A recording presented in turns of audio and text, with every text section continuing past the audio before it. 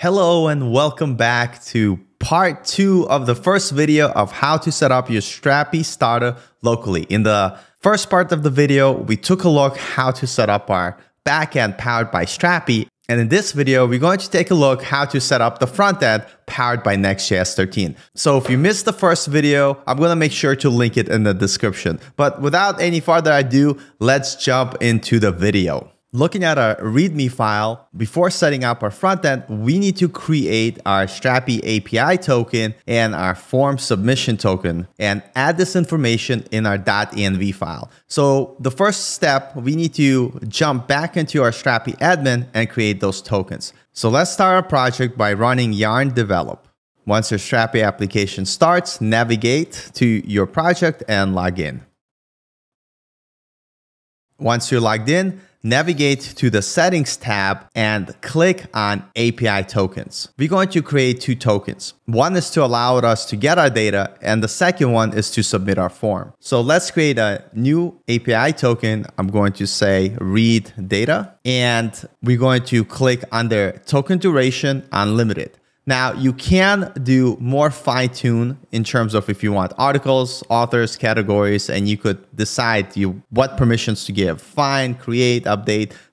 We basically want read-only permission. So instead of doing it one by one by creating a custom token, we're just going to say read-only, and this will automatically add those permissions to all of our fields, which basically allows to read all the data that we want to get when we're making requests to our Strapi backend. I'm going to go ahead, click save, and it's going to create our API token. Inside our project, let's navigate to our front-end folder. You will see this env example file. So let's copy it and create a new file inside the root of our front-end project called .env. And let's paste our example code here. Now let's replace our next public Strapi API token with the token that we just created. So I'm going to copy, click save, and inside my .env file in the front-end project, I'm going to add that token. Next, let's create our form submission token. Back in our API tokens again, let's click create a new API token, and I'm going to call it form. And we're going to give token type custom. The duration is going to be unlimited. And now we're going to scroll down to lead form submission. And we want people to be able to just create the form. Click save, copy the API token back in our project. Let's go ahead and replace it here. Now that we set up our tokens correctly, let's reference our README file to see what the next step is. So now that our variables are set, we should be able to run yarn dev inside the front-end folder to start a project. So let's give it a try. I'm going to open up a new shell window. I'm going to navigate into the front-end folder, and I'm going to run yarn dev. Our project has successfully started, so let's navigate and check it out. And here you are. You could see your Next.js 13 powered project powered by our Strapi backend. And now let's do a test here.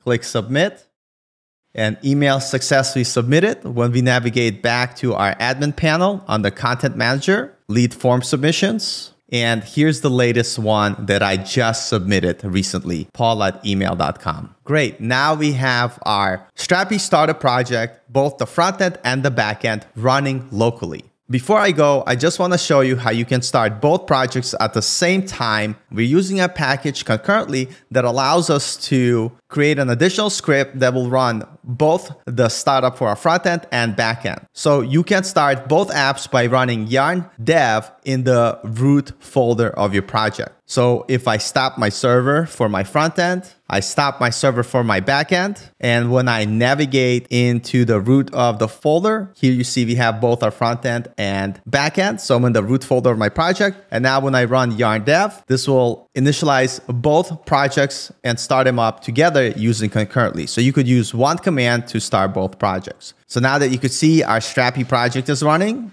and you could see that our front-end project is still running.